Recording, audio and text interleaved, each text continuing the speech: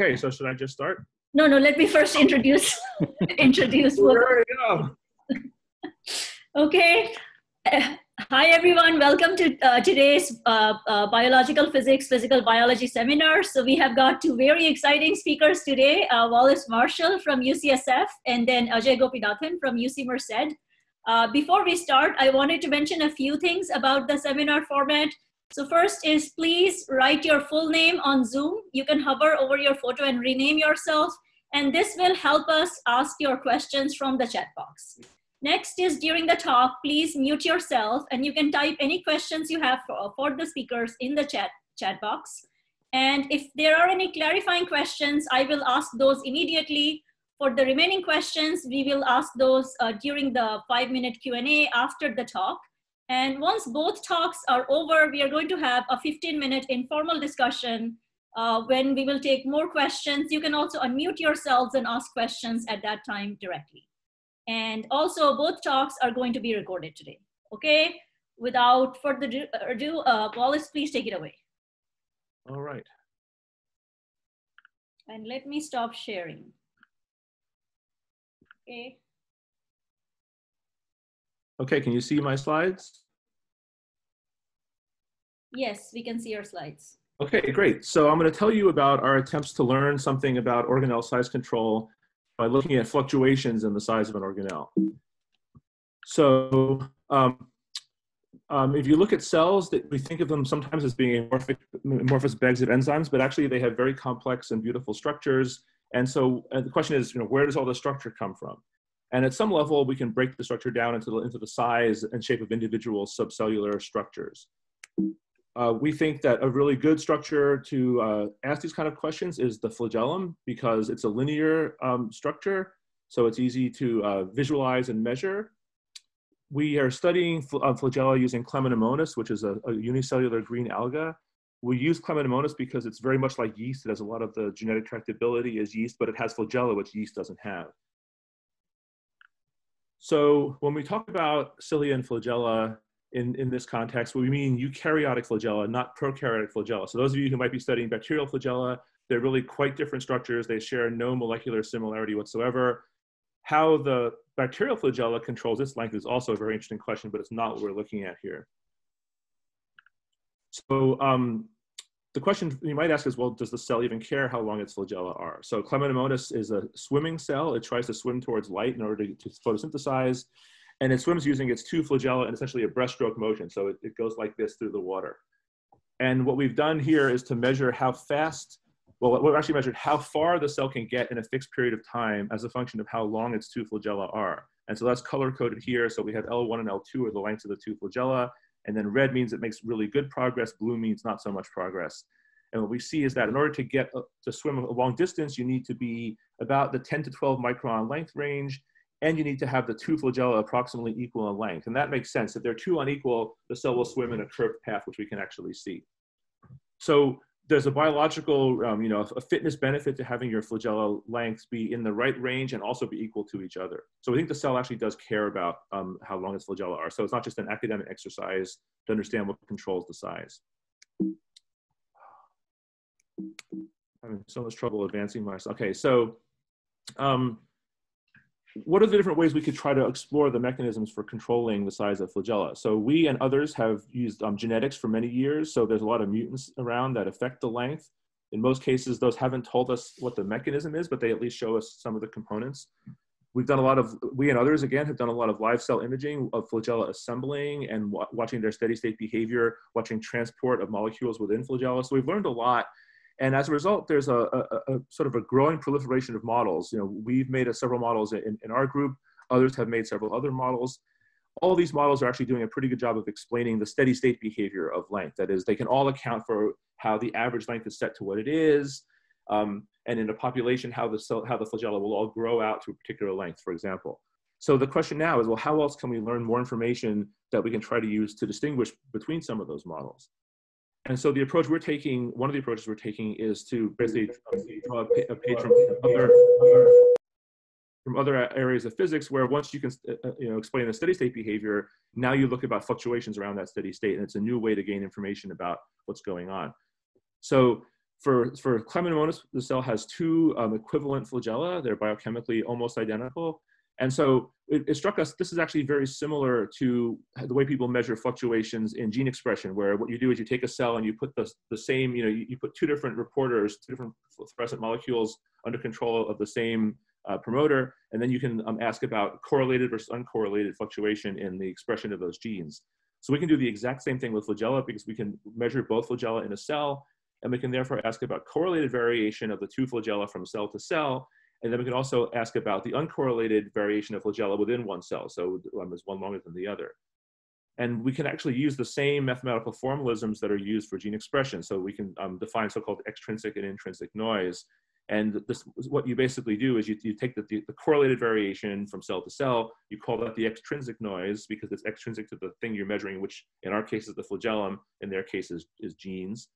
And then whatever's left is the uncorrelated variation. They call that the intrinsic noise, implying that there's a source inside the thing you're studying. Now, I'll be honest, there's a lot of assumptions that go into these descriptions. So for now, I prefer to treat these as operational descriptions. They're just ways to summarize the numbers that you get. They're making a statement about where the noise sources are, which may or may not actually be true in any given physical system. So we can start looking at the lengths of the individual flagella. So what we see is that if we take a number of measurements of lengths within individual cells, we see that, so this is comparing just the lengths of the two flagella with each other. We find that in most cases, the flagella lengths are typically near the diagonal, meaning that they're close to each other in length. They tend to be concentrated in this range of 10 to 12 microns, which is where the best swimming occurs. But they're certainly scattered. So you see scatter along the diagonal, meaning that there's cell-to-cell variation in the length of both flagella. And you see scatter perpendicular to the diagonal, which is telling you about inequalities in length within one cell. And we can then take these numbers and use the same expressions that people use for gene expression, and we can put a number on the intrinsic and extrinsic variation. So one thing that comes out right away, for example, is that gametes, which are a kind of cell specialized for mating where basically two cells come together and touch by the tips of their flagella, and that only works if the flagella are equal in length. And we see in gametes, we see a decreased intrinsic variation, meaning that the cells tend to have flagella that are more equal in length as they would require for their function. So what I showed you before is just looking at fixed cells in a population. So it could be the case that different cells are born with different length flagella, and that's what they have, and that the variation we see is sort of a population level variation in that, but maybe individual cells don't actually show any variation over time. That isn't the case. So work done by my student Kimberly where she embedded individual cells in agarose and then watched the lengths over time. What you can see here is if you plot the mean squared change in flagellar length versus time on on individual cells, it looks very much like a traditional random walk, diffusive motion up to a certain length range of around 10 or 12, at which point it starts to become constrained. And so we think what we're seeing is, yes, true fluctuation in the flagellar length, but then there's a constraint that kicks in around this length range of about 12 microns, which is the length they're going to try to get to. And so one way to think about this, I think, is that this constraint is telling us about the control system. So we talk about is length being controlled. The way that control, whatever that is manifest is in the fact that you basically end up not being able to fluctuate beyond that range. That's one way to think about it. So anyway, we definitely are seeing fluctuations that are occurring. So now the question is, what can we learn from that?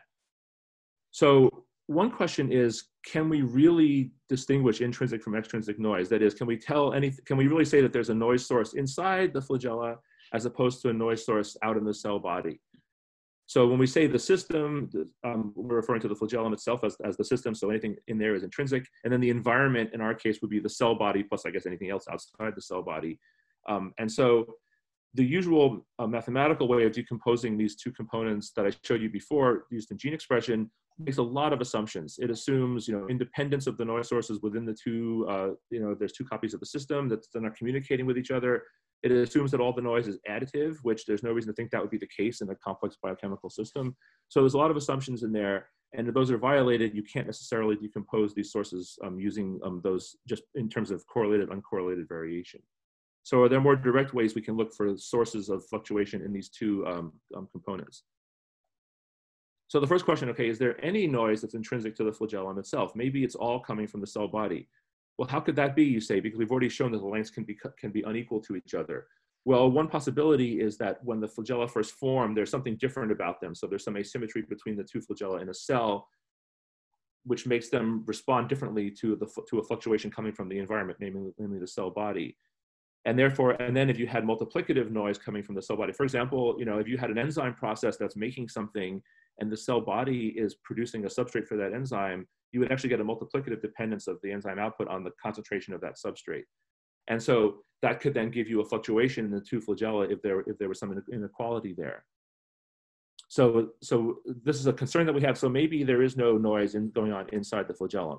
So one way we've been trying to get at that is that if we look at the lengths of the two flagella, the kind of mechanism that I showed you before would basically make both flagella get longer or both of them get shorter. Because of some asymmetry, they would do so to greater or lesser extent, but they would always tend to, you wouldn't change which one is longer or which one is shorter. And what we see, in fact, is that if we take the difference in the lengths of the two flagella within one cell, the sign of that difference changes in most of the cells that we look at. And we think that if we look longer, it would probably change in all of them. So we think that this sign changing effect where the flagella take turns being the long one and being the short one would be very hard to explain with a simple kind of baked in asymmetry model that I showed you before. Okay, so then, well, what about the extrinsic noise? Is there any noise coming from the cell body? It could just all be happening inside the flagella.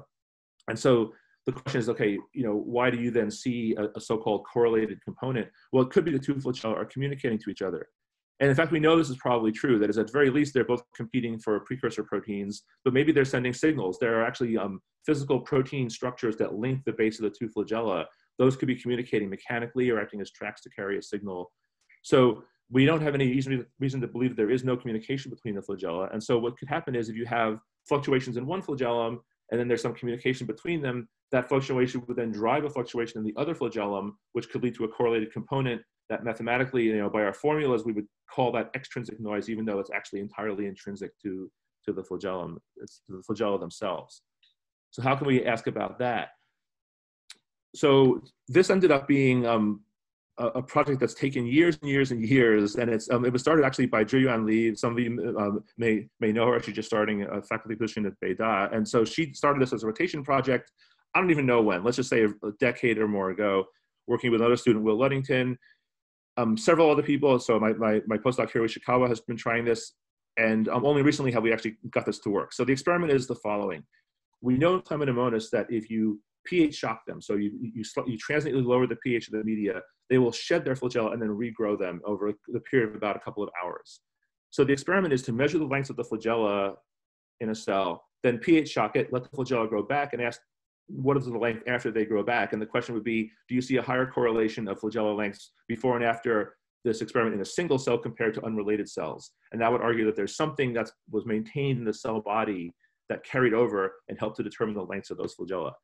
So the idea is you want to trap the cells in a fluidic device, and the problem was that the devices we were using, which were these commercially developed devices using a chamber invented by Will Luddington, really were not working for this process. And I think part of the problem was the cells kept floating away, but a bigger problem is actually simply doing the transient pH shock in these commercial devices where we had no control over the length of the channels feeding into the device. It was actually not possible to get the pH to change as rapidly as you needed to.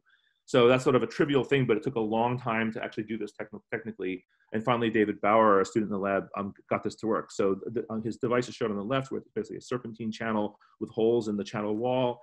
So cells get trapped in those holes. And by using a relatively high flow rate and very short channel lengths, he could get the pH shock to happen really effectively. So the results are summarized on the right, where we plot the initial length prior to the shock and then the final length after the flagella have regenerated. Now, this is clearly not as beautiful as we'd like. That is, if there was a really strong determining factor in the cell body, we would like to see the numbers sort of sitting on the diagonal, and that's absolutely not what we see. There's statistically, a significant correlation between the lengths before and after. We think this is actually the correlation coefficient you get is about what you'd expect to get given the magnitude of the intrinsic variation that we already know is happening. So in other words, you're never going to get perfect agreement because the flagella are also fluctuating themselves. So the results match what we would expect to see actually in this experiment. And another way to look at it, shown below, is to make a histogram of the mean squared difference in the flagellar lengths before and after the shock, looking at the same cell versus unrelated cells. And we see a much larger difference in unrelated cells. So we do believe there's something which is being carried over in the cell body, and that would then therefore count as sort of extrinsic noise source. So what can we do now that we have these numbers? One way we can use these numbers is as a way to compare different mutant strains and ask some basic questions. So I think this combination of genetics and quantitative measurements is very powerful and something that we like to do. For example, so here we're looking at the intrinsic noise measurement in a variety of mutant strains. And so one thing that we can say, looking on the left, compared to wild type cells, if we poison translation with cyclohexamide, so now basically gene expression is taken out of the picture, we don't see any difference in the intrinsic noise, implying that gene expression, while obviously it's important to make all the components, is not playing an ongoing role in actively adjusting lengths. So that's good, because I personally hate transcription and don't want to have to think about it. So that's a big relief. Okay, what about the flagella themselves and their motion? So as I showed on, so the left, that figure on the left for wild type is showing that a wild type cell swims with a breaststroke motion. The flagella are very close to each other. So you could imagine all kinds of models whereby hydrodynamic coupling between the two flagella is used to measure and adjust their lengths. We think that's probably not the case, as shown for the mutant PF18 in the middle. This is a mutant where the flagella are completely non-motile. They stick straight out. And we don't see any increase in the fluctuation in flagella that are not moving. So we don't think that any kind of motility is involved in damping out fluctuation. Likewise, I mentioned earlier that there are physical protein fibers that connect the base of the flagella that could be involved in communication between them.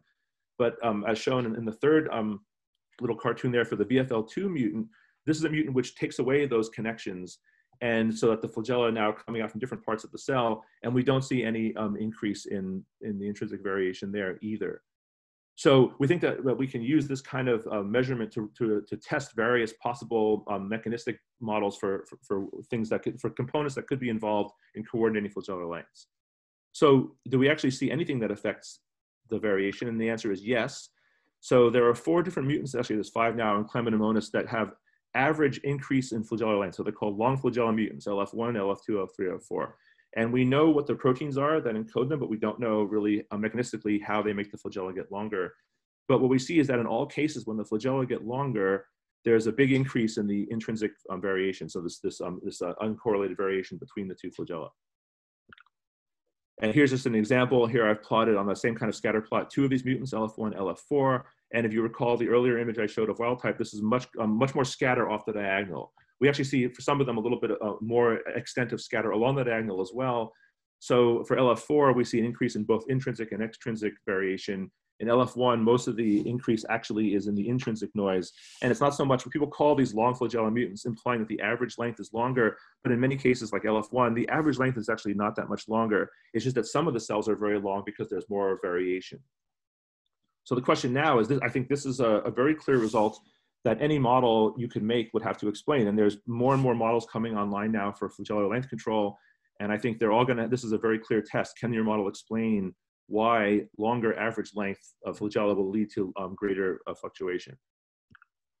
So I'm going to show you just one example of how we think a class of models can potentially fit with this measurement. So just the background to tell you is that the length of the flagella at some point is a result of a balance of assembly and disassembly. So what I've shown here in green is the microtubules that are the main structural element of the flagellum. And we know from direct measurement that tubulin is constantly being added at the tip and also constantly being removed. And it's the balance of those two that determine what length you are at.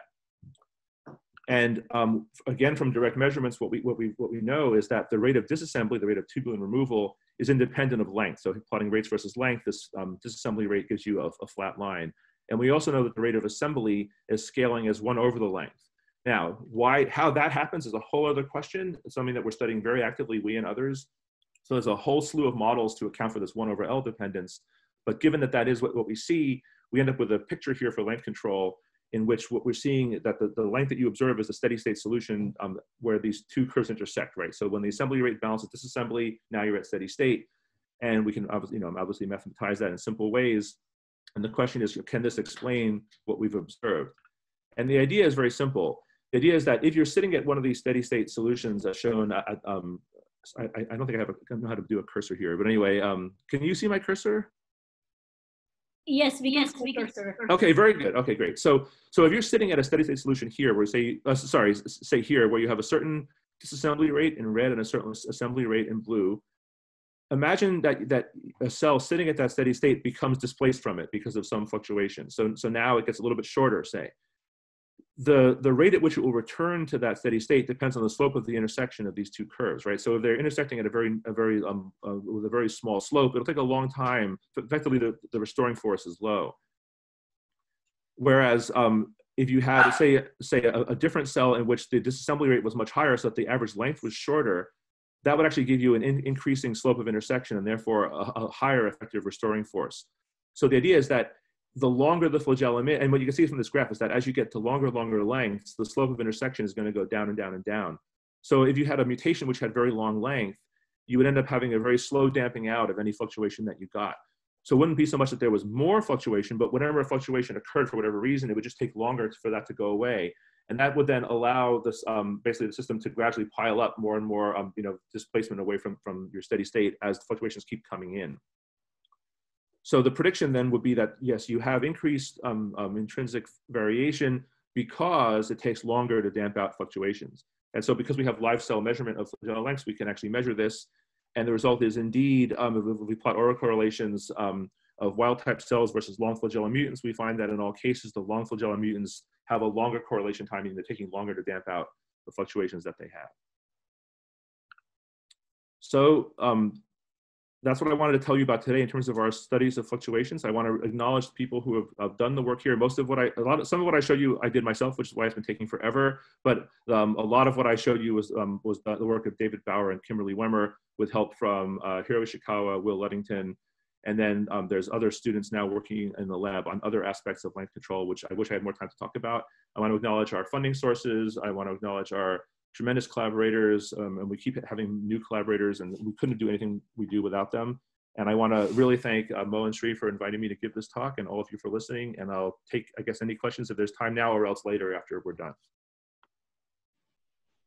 Thank you, Wallace, for a wonderful talk. I will clap for everybody. So there are a lot of questions already in the chat box, and we do have quite some time for questions. So I will read out some of the questions, and then if we have more time, people can maybe unmute themselves and ask more questions.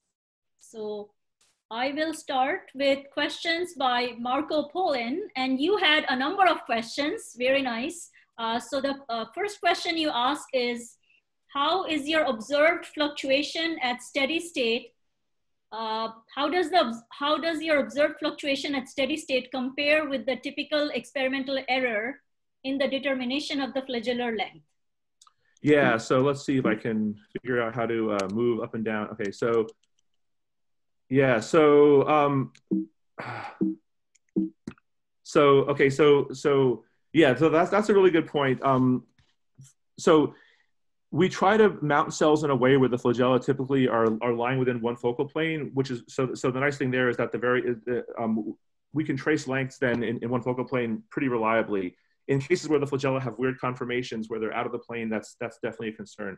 The plot here is showing so the mean square change in length on top in living cells, and then in the black dots down very close to the axis, those are the results for cells that were fixed in methanol. So if the cells are dead, so this is a measure of our measurement error. So we think we're doing really well in this case.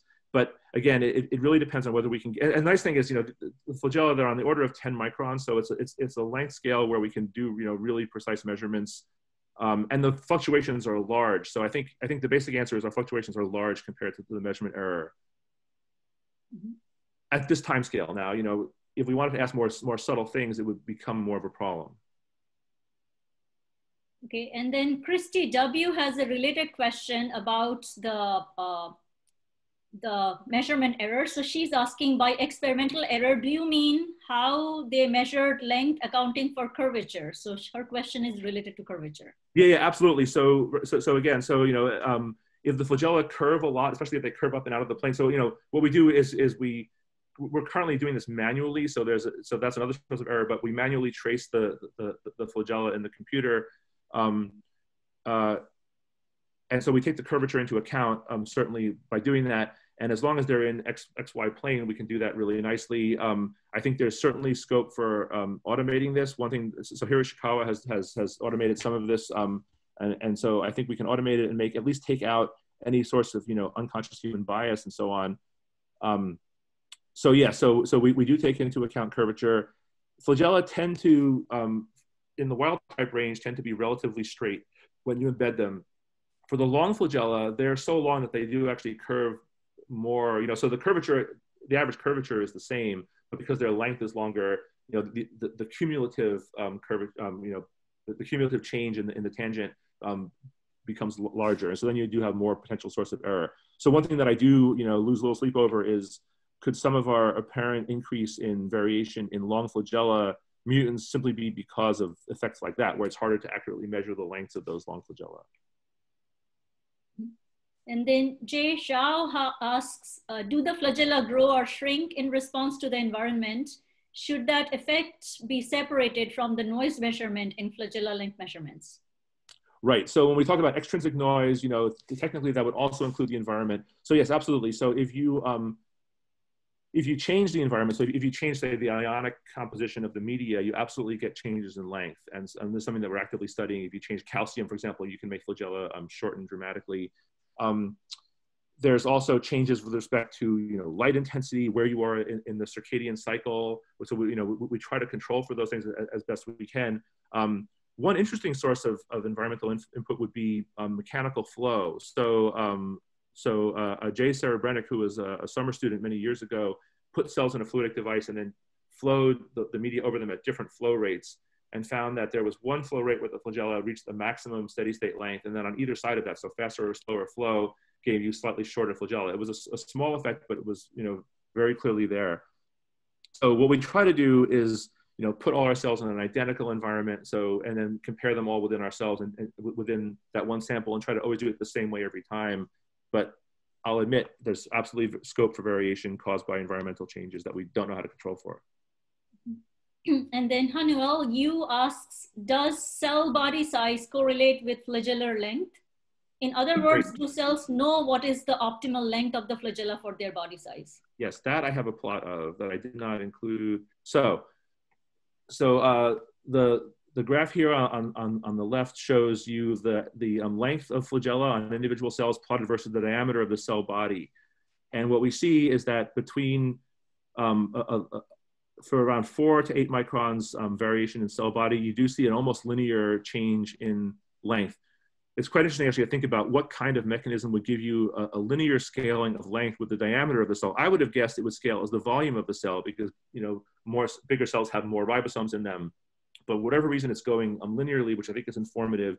And what I really like is and so this also is another reason for thinking that there is sort of extrinsic variation due to cell variation. But what I find very interesting is that when you get beyond about 8 microns cell body size, you no longer see an increase in length due to further increase in the cell body. So how do we explain that? I don't know, but a hand-waving explanation is that that anything that's made in the cell body, so the basic model of this kind of thing is that bigger cells make more of everything, and that's why you make larger structures. Okay, fine. But what we know is that in order to grow the flagellum, as I showed you, all the assembly is occurring at the tip as the flagellum is growing.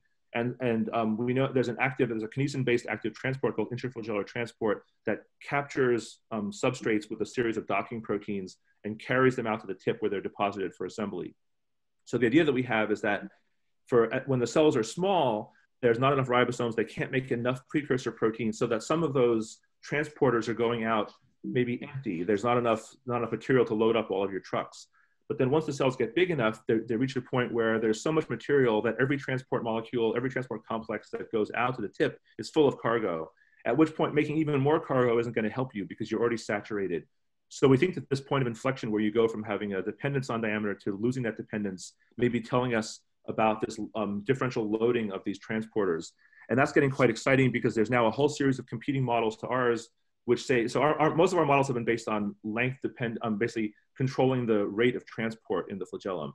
But Carl Lectrek, who's a good friend of mine, but also we compete, so that's sort of a friend of me or something. Anyway, he has a different kind of model, which is that you're not regulating the transport per se, you're regulating the loading of substrate onto the transport. And I actually think maybe a lot of what he's seeing relates to this kind of effect, that is when you're over a certain size range, you have a size dependence on the availability of substrate, but then beyond that, then you're saturated. So I think this may be a way to test some of his ideas. Mm-hmm. So Wallace, I will ask you one more question, and then for the remaining questions, we can take those that are here, at the end of both talks. So this question is from Susan Daniel, and she's asking, how does this change when the viscosity of the solution changes? Do they get shorter? Is there more noise, etc.? Okay, so this is a question that I'm actually very happy to hear brought up in this group, because I would love to get some advice from this particular group of thinkers. The ways that we typically have tried to change viscosity, so glycerol or sucrose or something like that, or even methylcellulose, also change the osmotic strength of the media. And we know that the transport within the flagellum is strongly dependent on the osmotic conditions of the environment. So that if you add something like, say, sucrose to the media, what happens is that a little bit of fluid ends up leaving the flagellar compartment, and it completely locks down all the transport.